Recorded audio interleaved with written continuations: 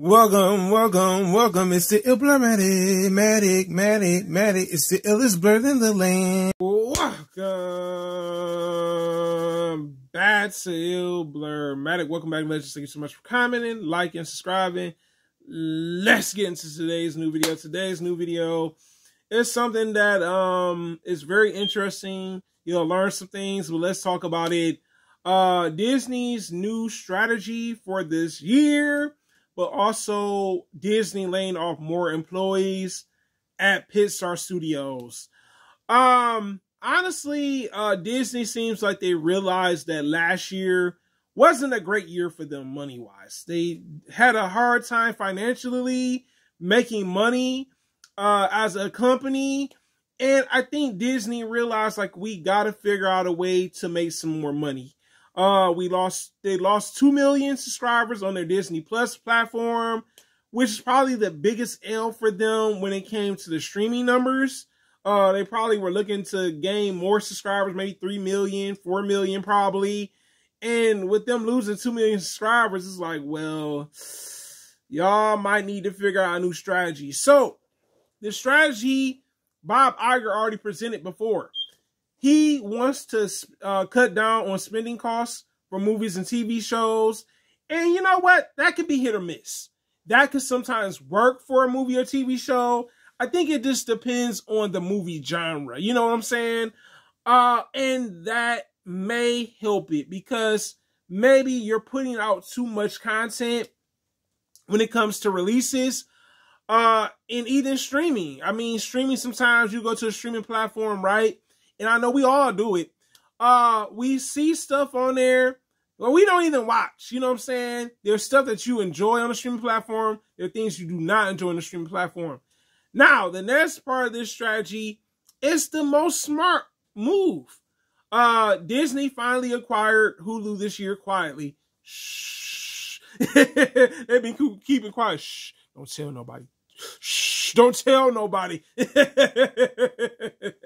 But we all know that Disney bought the remaining half from NBC, the 33% stock that they had within the actual Hulu, which is smart because Hulu is still a US-based app.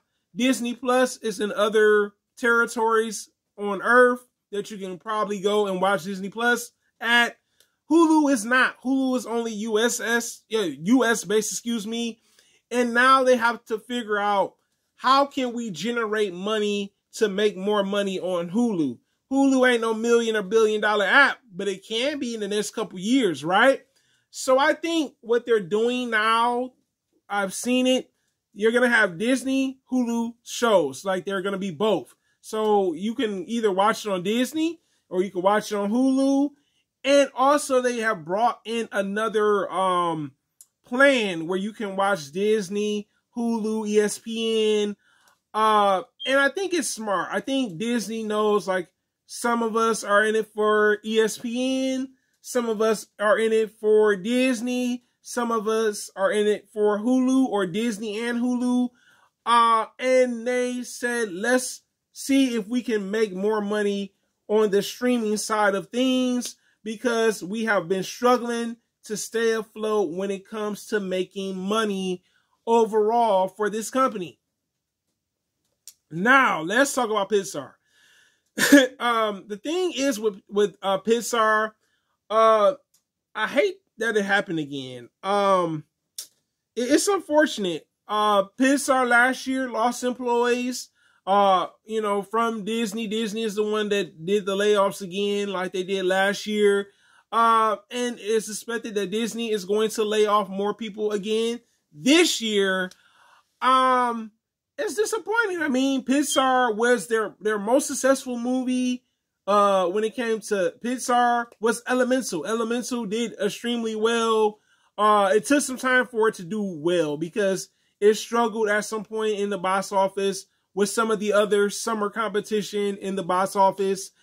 But to see that it did well on Disney Plus, and then eventually did well in theaters, shows you that Pixar is going in a different direction when it comes to their movies. That's what I've been kind of noticing. And maybe this is the risk that they needed. But now it's kind of like, well, Pixar is in another bind. They're going to lose more employees. Last time they lost the executives for the Buzz Lightyear movie that came out. And they also lost someone from Toy Story as well.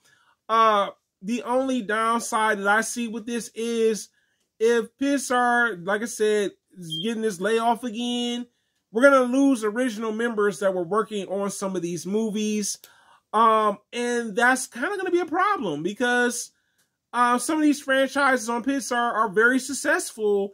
And now you're letting go of certain key members that worked on these production projects animation-wise.